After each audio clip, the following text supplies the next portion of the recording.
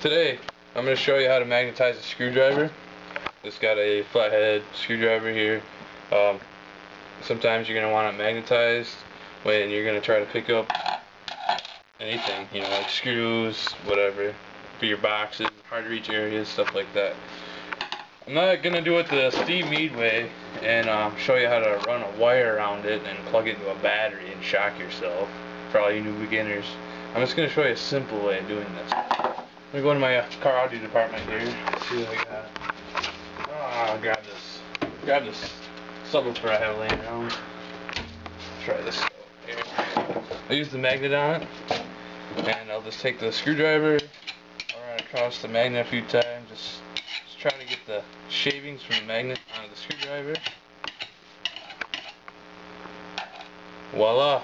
That's all you need. You don't need wiring, you don't need a battery, just need a simple magnet, and you got it.